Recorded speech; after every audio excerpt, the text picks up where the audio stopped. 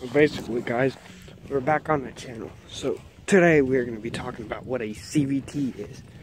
These are tractor motors. So we have the Challenger MT635B, which is #1 with the CVT, and the John Deere 6195. We will, and you guys heard me talk about a lot about that lately. But I will go show you how this thing runs.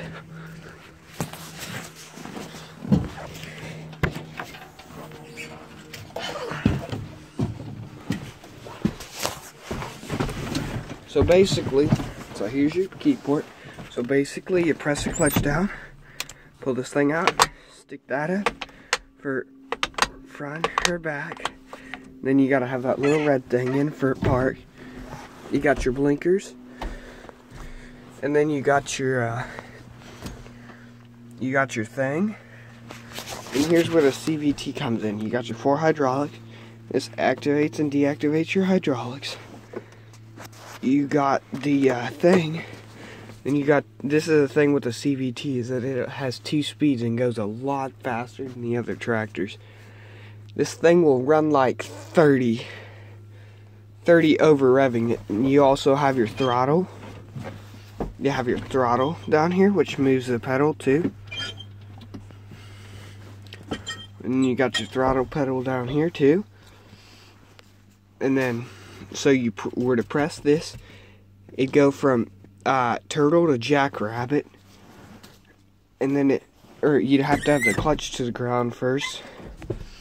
Then you shift that, and then you do this. So basically, all you have to do is put it in gear.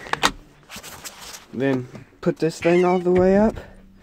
Put your throttle up. Put this thing all the way up and hammer it. Basically, all you have to do. Then we will go to the John Deere.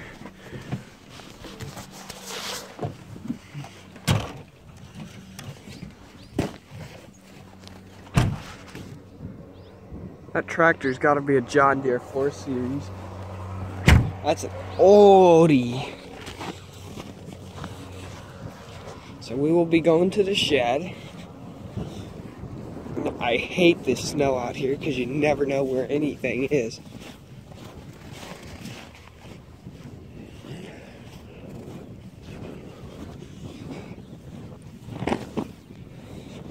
And there's that thing we're trying to avoid.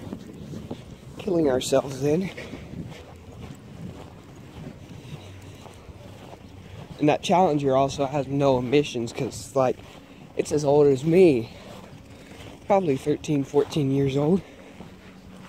It is an MT635B.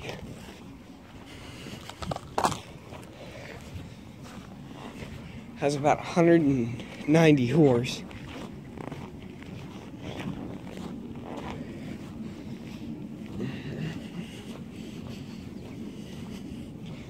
Then we will go to the John Deere.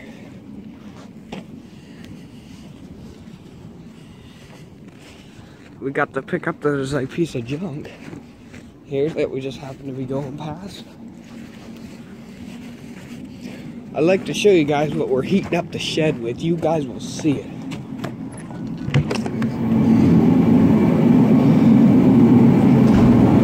Here's that thing over here. This thing is a John Deere heater. A John Deere heater.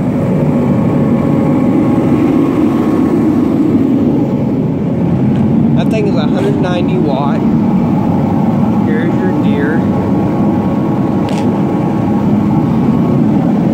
Your Deere 6195 with a 660R loader. We will show you guys how to run it.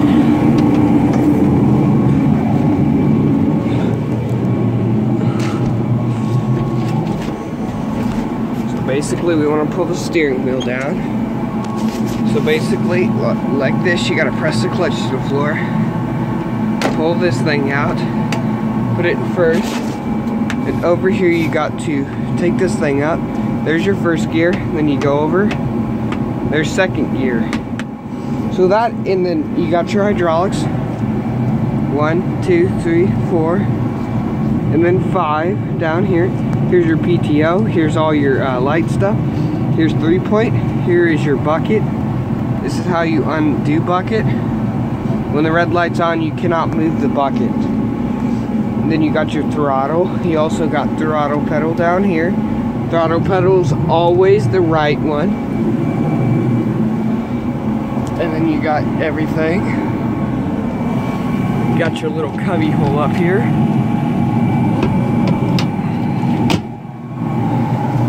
You got your little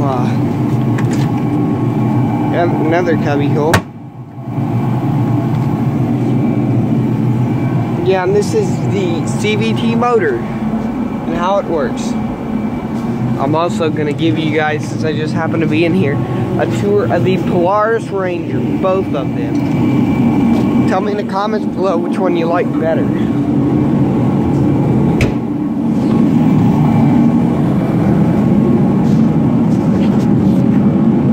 So here's the new one. It has doors, as you guys can see.